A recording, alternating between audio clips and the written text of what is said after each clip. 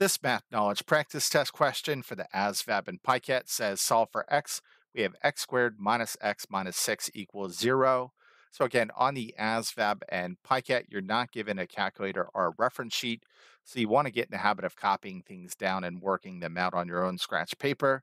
In this case, we're being asked to solve this equation for x, which means that we should look at this equation and say, well, it looks like I can factor this one because I have a quadratic with a leading coefficient of 1.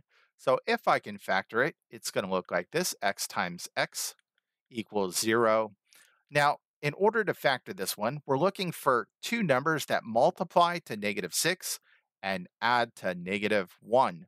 That's going to be negative 3 and positive 2. Again, negative 3 times positive 2 is negative 6. Negative 3 plus 2 is negative 1. So this is x minus 3, x plus 2. Now that we've factored this one, we're going to break these apart and set them each equal to 0 independently. So it's going to be x minus 3 equals 0 and x plus 2 equals 0.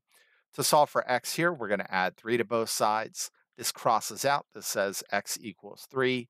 To solve for x over here, we're going to subtract 2 from both sides. This says x equals negative 2.